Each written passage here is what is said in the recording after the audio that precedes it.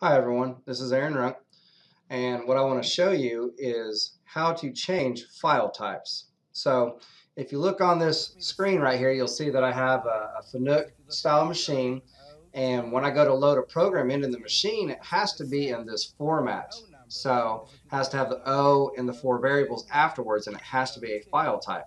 So if I come back to my screen right here, you'll see that I have an 8M, right, and it's a text document. But I don't see the .txt. Now this one right here is set up correctly to go into that machine. It is a file type. Now how do I change the .text document to a file type? Well, it's actually pretty easy. I'm going to come down here and search. I'm going to type in the word folder, and it will bring in File Explorer options. I'll open this up, and then I'm going to go to View. And right here where it says hide extensions for known file types, I'm going to deselect it and I'm going to hit apply. When I hit apply, if you look up here, you'll notice that it put the .txt. So I'll hit OK.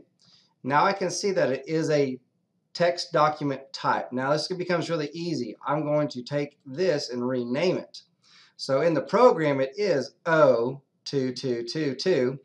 I'm going to name it O2223 so that they don't interfere with each other, but I'm not going to type anything after. I'm just going to hit enter.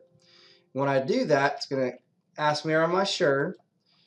I am sure, and then right there it changed it to a file type. So now if I double click on it, I can open this up and it shows me right there that program. So it is still functional, and by doing this it will now load properly onto the machine using the instructions that we had on that program. So again, it's very simple, but it can be very frustrating if you don't know how to do it.